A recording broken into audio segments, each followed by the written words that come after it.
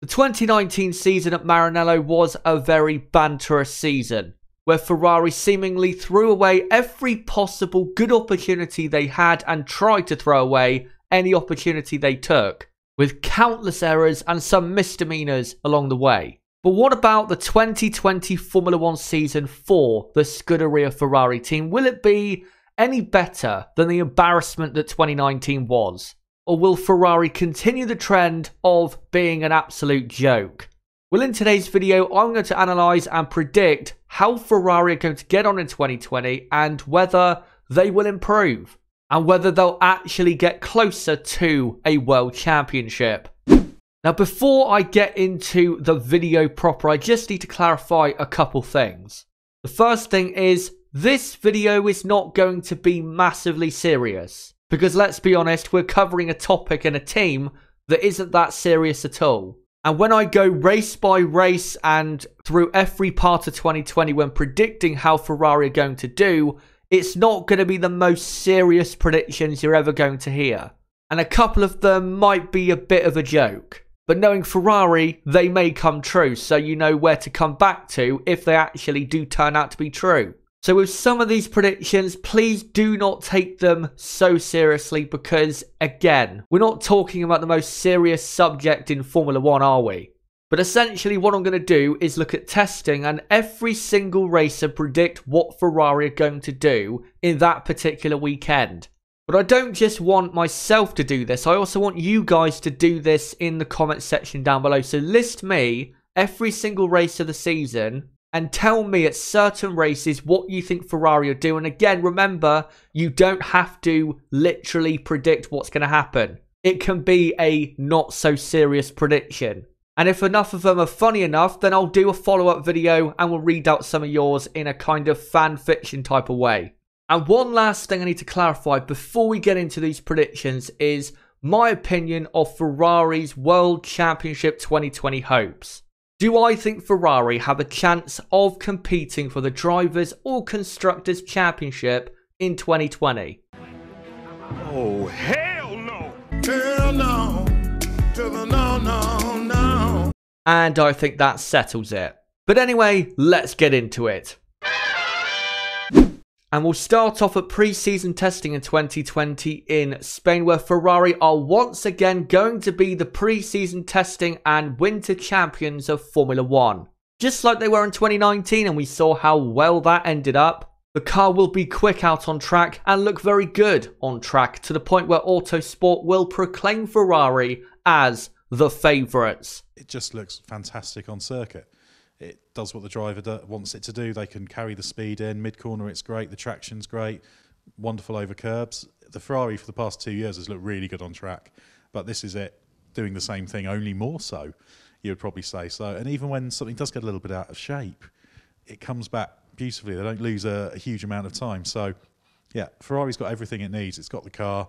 And they'll talk about that so much in 2020 that you'd think if Ferrari don't win the championship, that the championship itself is rigged. But then, of course, we know exactly what's going to happen in Melbourne, Australia. It's Valtteri Bottas who wins the Australian Grand Prix! What happens is Ferrari get absolutely spanked by their big rivals Mercedes, who not for the first and not for the last time sandbag over testing and completely wipe the floor with Ferrari. But at the race the week after the Australian Grand Prix in Bahrain, Ferrari will get their first race victory of 2020. And not only will it be their first race win, it will be a 1-2 finish. The reason I'm predicting this is because Ferrari have been, ever since Bahrain appeared on the Formula 1 calendar back in 2004, Ferrari have been clearly the best team at this track. And I don't see that being any different in 2020. So I think Ferrari will get the result they were threatening to get in 2019 and 2018 as well. In Vietnam, who knows? We've never raced there before, of course. But at the final race before the European season gets underway at the start of May in Zandvoort, we go to the Chinese Grand Prix in Shanghai. And this will be a very, very important race, because it's the first real track on the calendar where we'll get to see, not only from Ferrari, but all the teams, aerodynamically how good they really are. and it will showcase whether Ferrari have improved compared to this time last year on the deficiencies of their car. And if they are somehow, some way going to challenge for the World Championship, this will be that first big test. The next race then is Zandvoort, and who knows what's going to happen again because we haven't raced there since 1985. But the race 1 week after that one at the Spanish Grand Prix at the Circuit de Catalunya should offer clear confirmation of how good aerodynamically the Ferrari car is. And whether over the course of 2020, despite Ferrari's inevitable cock-ups on strategy and other things like that, whether the car itself is good enough. And we know if it's going to be as bad as last season or worse, then Ferrari are completely dead in the championship battle. And this will only get confirmed, of course, at the Monaco Grand Prix. But at these certain races from Shanghai to Monaco, 3 of the 4 tracks in this period of time, of course, you have to have a good aerodynamic balance. Will Ferrari in 2020 actually have that? They should do, and they should have definitely a better car than they had at that period of time in 2019. But because it's Ferrari, I don't think they'll learn, and they'll have just as bad of a car. And it'll be 0.5 to 0.7 of a second off the pace aerodynamically. Again, they should produce a better car, but because this is Ferrari, do you actually think that's going to happen? This is the same team who has kept Iñaki Rueda employed for way too long. So by the time we get to the Spanish and Monaco Grand Prix, I think Ferrari are honestly going to be out of the title fight. Even if their car's better, they're not as good of a team as Mercedes and Red Bull, and I don't think their car will be that much better anyway. But if their car has similar strengths and weaknesses to the 2019 car, then the next 2 races after Monaco should be a small, strong part of the season. That is Baku and Canada. Now, Baku is a racetrack where Ferrari have always been good, but have never got quite the result they should have.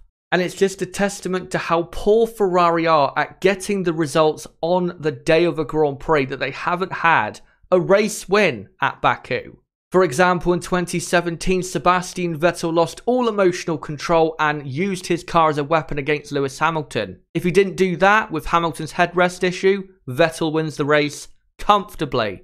Then in 2018, Ferrari completely destroyed Sebastian Vettel's good work by putting him on an awful strategy, forcing him to get desperate, lock a wheel and end up off the podium. And then last year, Charles Leclerc bottled a chance at pole position and probably the race victory into the castle section in Baku. Meanwhile, Sebastian Vettel was way too slow to even be considered the race victory. How Ferrari have not won the Azerbaijan Grand Prix is honestly a mystery. And I think once again, Ferrari will be strong at this Grand Prix and they will have good pace, but it's Ferrari. You know they're not going to win. And if it is a chaotic race, we know Ferrari are probably going to be the ones starting it. And I think they will cause chaos in Baku instead of actually getting the result they should. And I think the chaos this time will be Sebastian Vettel doing a Romain Grosjean from 2018 and crashing under the safety car. It has been done before, as I just said, but it hasn't been done by Ferrari yet. And it is still on their bucket list, and I'm sure they'll want to tick that one off. Then at the Canadian Grand Prix, Ferrari really should be gunning for victory there, and they will be very strong because they always are strong in Canada. And I think Ferrari will avenge that lost race victory from 2019 and get back to winning in Canada like they did in 2018. And I think the race winner in Canada will be Sebastian Vettel. And then we come to the French Grand Prix, and to be honest, who knows what they're going to do here and who really cares? The French Grand Prix is a race that should not really exist. The race after is Austria, and that race again, Ferrari historically do go well there. But as we've seen in the last 2 or 3 years, Ferrari tend to have a very good car there, but they don't get the result. And I think in Austria they will have a quick car, and I think they will have definitely the pace to end up on top at the end of that weekend, but they just won't do it. Either because of bad strategy or the drivers making mistakes, but I just don't think they'll win that race, even though they probably will be quick. At Silverstone, I am predicting a massive bottle job of some sort.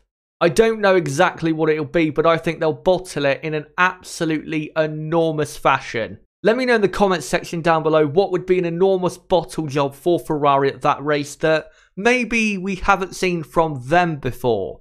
And once we get to the final race before the summer break, the Hungarian Grand Prix, I think Ferrari by this point of the season, if they do like I predict, haven't got that good aerodynamic balance at the start of the season. By this point of 2020, they should be making progress on that area, and I think in Hungary they'll probably surprise us. I'm not saying they're going to win the race, but they'll probably be on the podium, even though they probably won't have the pace to do it, just like in 2019. And that completes, of course, the first half of 2020, and in the second half of 2020, things don't exactly get better. The first two races, of course, after the summer break, Spa and Monza, are normally good racetracks for Ferrari, but we know that that doesn't mean they're ever going to win. I think at Spa, the pace will be probably not as good as it was in 2019, but still very strong, but they will bottle it. I'm predicting Spa to probably be a wet-dry race, and one of their drivers in a promising position will crash out. That driver, I'm probably going to go with Charles Leclerc on that one. But then at the Italian Grand Prix, I think Ferrari will, just like they did in 2019, win their home Grand Prix. Because let's be honest, they've got to give the home fans something to cheer. Because being a Ferrari fan in the last couple years isn't exactly the most heartwarming experience, is it? As disappointment is normally a very strong feeling upon Ferrari fans. And that then is the end of the European season, and then we come into the final few races, the first one being Singapore, where I think Ferrari will yet again surprise us just like they did in 2019, and I think they will win the Singapore Grand Prix. And I think Charles Leclerc will get the race victory that he probably did deserve in 2019. Then in Russia, I think it will be a Ferrari victory, another racetrack where Ferrari somehow have not won. In 2017, for example, they locked out the front row and lost it all at the start, and last year they were leading so comfortably and lost it all yet again. So this time I think they will get the win, and I think it will probably be a 1-2 finish. But going into the final 5 races, I don't think you can expect that much from Ferrari, because at this point of 2020, they're really going to be concentrating a lot on development for 2021, of course. So races like Suzuka, don't expect much. I think the best they can do is 3rd place. At the US Grand Prix, again, don't expect much. They're probably just going to get a podium at best. And even a race like Brazil, again, podium at best. But there will be points at the end of that season where Ferrari still will have some good, promising positions, and of course, throw it away. And I'm predicting the two teammates and their rivalry to come to an absolute head at the Mexican Grand Prix, where I think just like at the start of the 2019 race, they will be 1 and 2, leading the pack away, with this time Vettel ahead of Leclerc. And then what will happen is Leclerc will get frustrated, try to pass Sebastian Vettel, and then both drivers will crash out of the Grand Prix from a 1-2 position. And that will just cap off Ferrari in 2020. And then they'll probably end the season in Abu Dhabi just like they ended it in 2019, finishing off like the clowns they really are. Now, another thing I need to clarify now that I have done those predictions is also, of course, I don't know how quick the Ferrari car is going to be, so I am just guessing. But I don't think, honestly, in my opinion, that Ferrari are going to be massively better in 2020. And because the regulations are stable compared to 2019, they're probably going to be about the same. So I don't think those predictions, to be honest, are that crazy. But some of them, of course, are taking the piss. But now we've gone through the team Ferrari, what about the two drivers for 2020, Charles Leclerc and Sebastian Vettel? How are they going to do? And what exactly can we expect from the two drivers in 2020? Well, first we'll start off with Sebastian Vettel. Now, Sebastian Vettel, as we all know, since really 2018, has continued to regress. And that is not going to be any different in 2020. And I think not massively, but in every area, once again, he will continue to regress. I don't think Sebastian Vettel pace-wise over a single lap can match Charles Leclerc anymore. Maybe in the race he can, but in qualifying I just don't see how Sebastian Vettel has that killer speed anymore. I don't think Sebastian Vettel either is going to be very racy and going to be overtaking a lot in 2020. It's just going to be a slightly worse version of himself from 2019. And I think the best way to describe Sebastian Vettel going into 2020 and how he will be is that there will be races where Sebastian Vettel is back to his peak, or at least is showing you what he can do when he's at his best. And you'll think, there he is, Sebastian Vettel, the 4-time world champion. We know he can get the job done, and that he is still one of the best drivers in Formula 1. There will be, again, an odd race here and there where he does that, but then there'll be 3 or 4 races in a row where you'll think, how on earth was this guy a 4-time world champion? That, I think, is really the best way to describe how Vettel is going to be in 2020, and I think without a doubt, he will be Charles Leclerc's number 2. Sebastian Vettel is simply someone who cannot be relied upon anymore as a number 1 or an equal number 1 at Ferrari. And I think, to be honest, this is his last season as a Ferrari driver. I just don't see any future for Sebastian Vettel at Ferrari at all. He's had his moments, he's had his chances, it's time to go. But with Charles Leclerc in 2020, I think the opposite will happen. I think in every area he will make progress. It won't be massive progress, but you will notice him be better in all of the different areas you've got to be great in, such as overtaking and defending, pace over a single lap, pace in the race, managing tyres. All of that important stuff I think Charles Leclerc will improve upon and make a step in. And I think without a doubt Charles Leclerc from the first race will be the Ferrari number 1. Because if we look at his form at the end of 2019, or at least in the second half of 2019, he was clearly faster than Sebastian Vettel. Vettel's form did improve, but again Leclerc was clearly faster. And I really don't see why that form won't just carry over into 2020 as well. And I wouldn't be surprised if by, say, race 5 or race 6, Charles Leclerc is quite a bit ahead points-wise of Vettel in the championship.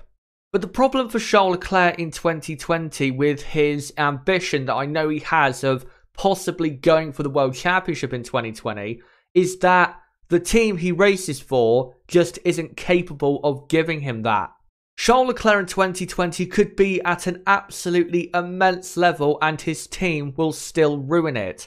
Which is why even in the Drivers' Championship, as I said earlier, I don't think Ferrari stand a chance. Not because the drivers are not good enough, it's because the team cannot supply the drivers with enough to go and win it. And no matter how good Charles Leclerc is in 2020, he will not be competing for the World Championship.